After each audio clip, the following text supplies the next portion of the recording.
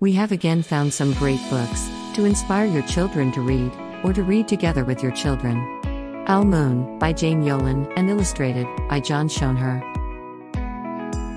A young boy and his father set out into the snowy woods to go owling. The illustrations are gorgeous, with inky black shadows cast across the beautiful white snow. As the cold of January sets in, this is an ideal book to read together in hushed tones. Junie B.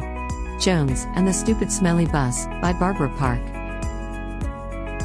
Junie B. Jones is just starting school, but she already has a big problem riding the bus.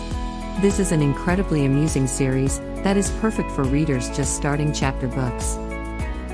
The Best Edit, by Maulik Pancholy. Rahul Kapoor is about to start the 7th grade, and he has so much to deal with. He is one of the few Indian Americans in his small town in Indiana.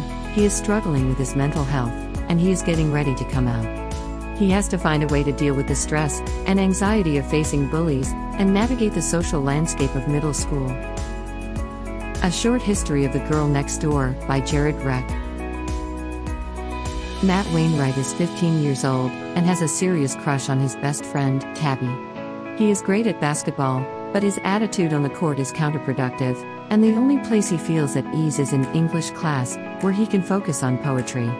When Tabby starts dating another guy, Matt feels like he is losing everything.